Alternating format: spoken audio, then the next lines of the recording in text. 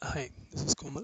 Today we'll talk about how to download Anaconda and run a simple HelloWorld program in Python using Anaconda.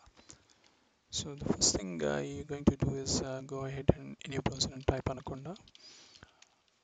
On the top of your search list, you will see download Anaconda. Now go to that link and then choose your operating system, Windows, Mac or Linux.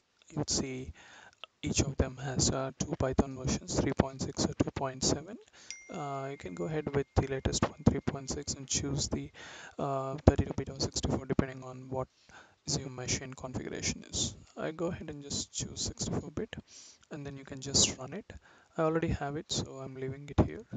So you can go ahead and run it, so you'll see on your machine. Once your download is complete and you run the program, go ahead and type Anaconda on your search in your Windows machine. Go to the Anaconda Navigator.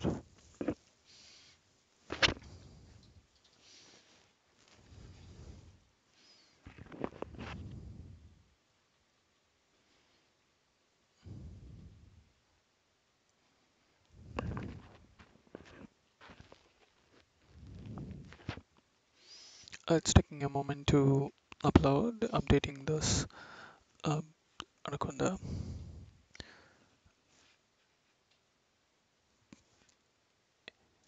Yes, once you see this, you will have a lot of applications in a particular environment. Currently, I'm running on root environment. You can go ahead and create your own new environment where you will see a lot of these libraries are being installed already. You can also see what are other libraries which are not installed. So if you have an application that requires these libraries, go ahead and install it as you need.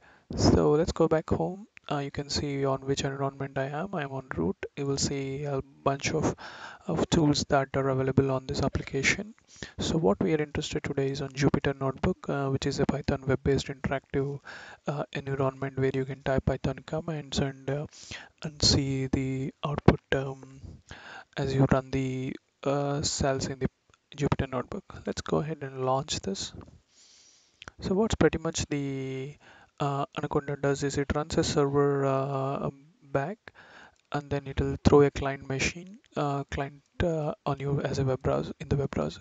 So you will see the server is running on localhost all 8s and then it will listing all the contents of the particular folder where the server is running. So if you want to go ahead and create a new notebook for yourself, so go to this new and then choose Python 3. So once you have Python 3, you will see a, a first cell thrown up for you. So the cell is nothing but um, a particular block where it will execute a list of instructions given in Python. So you can go ahead and do shift enter so that it will create a new cell.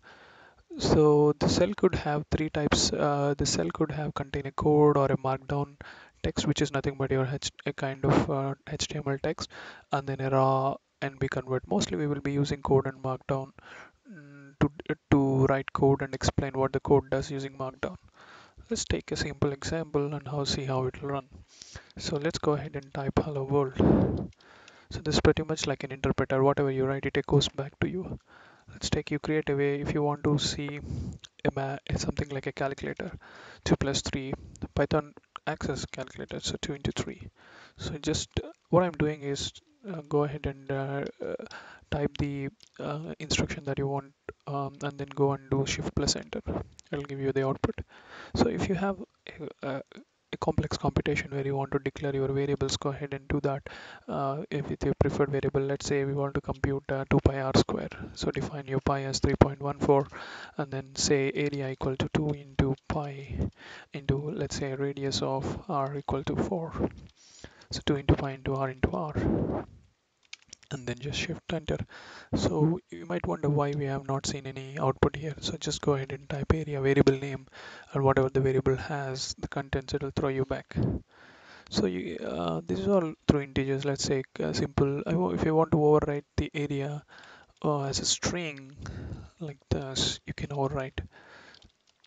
So the interesting thing if you observe is you can override the variables because unlike C or any other compiled languages, the interpreter languages doesn't care about what kind of data type the variable is holding. And see, if you do something similar, like if you define an integer as a float variable, area as a float variable, you cannot overwrite it to a string. But in the interpreter languages, this is not the case. You can simply overwrite with a variable name. Now, after this particular point, anytime you type that variable, you will always see a string and type. So you can see something like type of the variable name. The variable could not be a simple variable, it could be a complex variable as a class. So, but if you see something like pi, it'll throw you a float. But if you see an r, it'll be an int. So that's how you can define your variables in Python and then make it work it like an interpreter. So next time we will try to write a simple program and see the program would be something like finding a median in a given array. Okay, that's for today from me, and have a great day. Bye.